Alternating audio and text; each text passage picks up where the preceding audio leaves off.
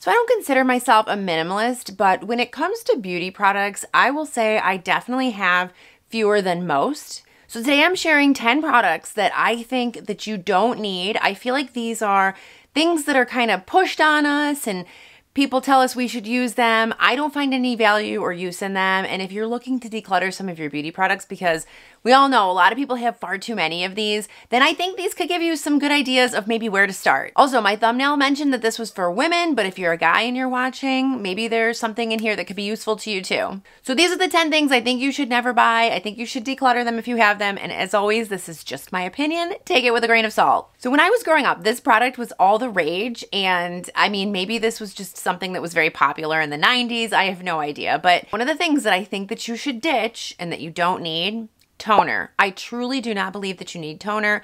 I find that when I use toner, it's just too much for my skin. And a lot of these toners are made from drying ingredients like alcohol. And so when you use it, you're actually taking away important oils and moisture and you're hurting your skin barrier. So I just don't like to use them. If you're using a good cleanser, then just clean your skin. Skip the toner. I think it's just extra cost and waste and just really no benefit. And sometimes I've even found that if I'm using these toners, they could actually cause me to break out, which you don't want. Okay, tell me if you agree with me on this one, but I find this product super unnecessary and I feel that a lot of influencers lately are pushing it and saying that we need it.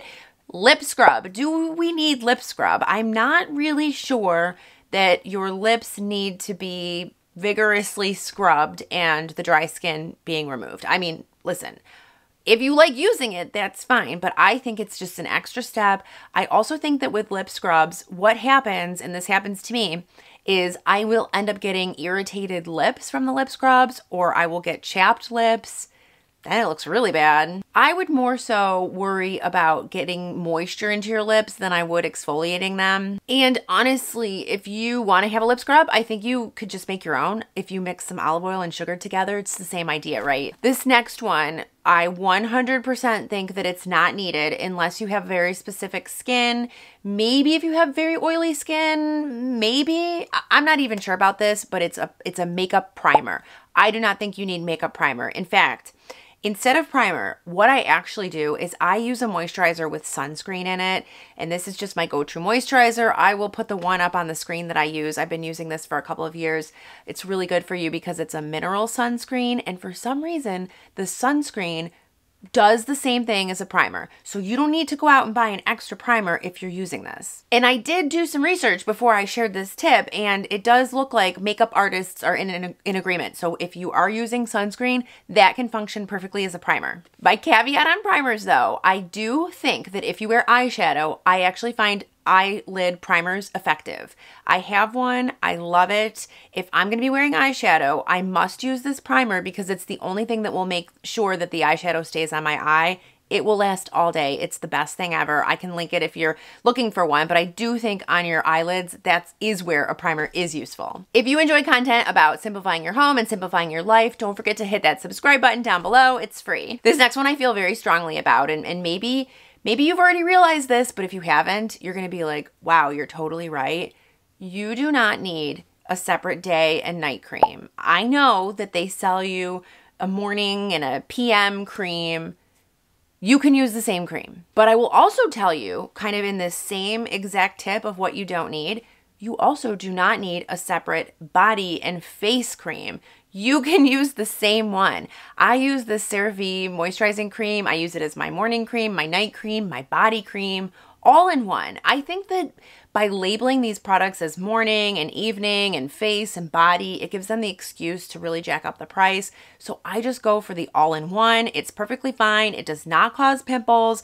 It says it right on the container that it's non-comedogenic, so it's perfect. So this next one is very highly pushed in the beauty industry, and I think it's probably the most expensive per ounce that you can buy. Can you guess what it is? It's eye creams. I've shared before that I don't use eye creams anymore. I've stopped buying them. I kind of think they're a waste of money. They're just this tiny pot of cream and they're really expensive. So if you're trying to moisturize the skin around your eyes, just take the same thing that you're using on your face and use it like you would an eye cream. That's what I've been doing for years. I don't notice a difference. I think it's great. My whole eye area is moisturized. Now this one, I've also been seeing a lot of social media ads. Maybe they're targeting me. I have no idea. Let me know what you think about this. I think this is also totally unnecessary. Neck cream. Do we need a special cream for our neck that is different from our face? Or they also sell the chest cream and the neck cream. It's all your skin. I truly do not see why I would need a different cream there. I think also the neck creams are quite expensive, even more expensive than the face cream. I get it, right? You want to moisturize your neck. Well, just use your face cream. Just as you're putting on your face cream, take it down your whole area here and you're good to go. So this next one I used to use in college, and it's really fun to use and it's fun to watch and see, and you think it's actually doing something. But then I've noticed a lot of dermatologists posting that these are actually not good for you.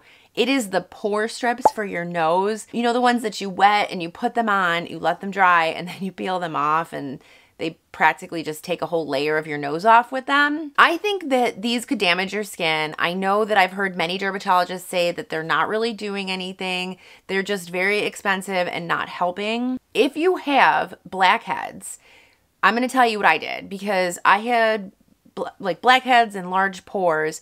I have been using a retinol. I'm using different at nighttime. I've been using that now for maybe a year or two. I used to use it in my 20s and then I stopped. You cannot use it while pregnant, so just note that. But I stopped for a while and now I'm using it again and just seeing really good results with it. It's getting rid of blackheads. It's shrinking my pores. It's really good exfoliant, like a chemical exfoliant. So I highly recommend that over the pore strips. And a good side effect of the different is that it also helps with fine lines and wrinkles, and it helps to build collagen. So over the summer, I go to the pool and I see people and they've got their big sunscreen, and then I see them pulling out something smaller. And if you look to see what it is, they've got a body sunscreen for the pool and a face sunscreen for the pool. I know that they sell these versions of the body sunscreen for your face. They're a third of the size and 3 times the price as the body creams. Again, I just think this is very brilliant marketing on their part. I do not think that you need a special body sunscreen and a face sunscreen. It can be one and the same. No need to waste your money and clutter up your bathroom. I will admit, however, I do like those sunscreen sticks for my kids' faces. I don't like it for my face, but for my kids, especially my youngest, I can just kind of slap it on him and rub it in, and it's much better than trying to deal with the goopy cream. So I do think the sticks are great for kids. So 5 years ago, my daughter and my mom and I went to Paris. It was a 70th birthday trip for my mom, and we had a great time, but what we didn't plan for is that it was going to be one of the hottest summers on record. I mean, it was brutal when we were there. It was so hot that we stayed in this apartment, and of course, there was no air conditioning. We had to leave the window open, but it was in a really busy neighborhood, so there were a lot of people around. It was just very difficult to sleep and just very hot, and it was very sunny. So my daughter and I were out, and we were ducking into stores to cool off, because some of the stores would be air conditioned and we would just kind of get really hot, and we'd say, like, let's stop in this store and cool off a little. So we went to this pharmacy and we were just looking around, cooling off, and I noticed they had this Evian water spray on sale, and it's just like this little pump bottle and you spray it on, and they had buy one get one free. And my daughter and I were like, wow, this is really cool. It's so hot here. This is really exciting. Let's buy this. So we bought the spray. We were using it for a couple of hours. Well, guess what? The pump broke. So I had this bottle of water that we had paid for that we couldn't use because the sprayer broke. And I just kind of started to think about it, and I realized if it wasn't so hot, we never would have even thought to buy such a thing.